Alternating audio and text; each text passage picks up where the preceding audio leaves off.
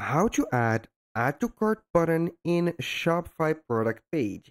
Hello guys and welcome to this new tutorial. Today I'm going to show you how you can add the add to cart button into your Shopify product page and also all the pages that your store contain. It is very easy and very simple. All you need to do is to follow up the tutorial from the beginning till the end and you will be good to go.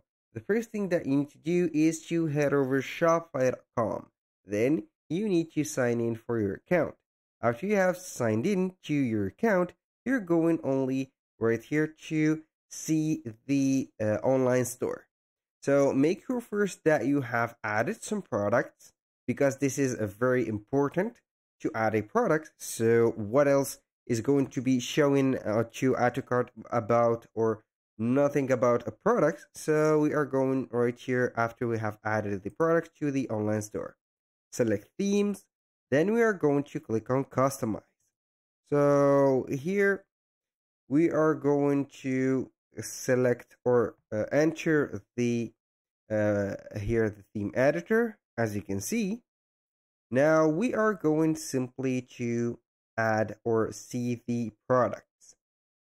So before entering any of these products, we're going simply to see here the home page at the top or the header. So we are going to click on it. Then we are going to click on products. Then we are going to select here default product. So we are going to click on it. Then we are going to see here a random product pop in. So all we need to do is to head over right here. As you can see, we have already the add to cart button. So I don't need this to be added, but I am going to see you here or let you see here here that we have the buy button. So we are going to head over here. Then we are going to choose the template. So we don't have, let's say that we don't have a buy button right there. So we are going to delete it. We don't have a buy button. So we are going to head over here at the template. Then we are going to click on add section. Or you can add a block. So preferably you are going to add a block.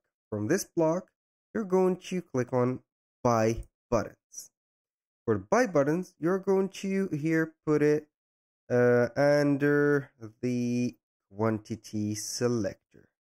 Or you're going to put it here under the star ratings. Here in my case, I have added it to the star ratings. So we are going to see the position of it.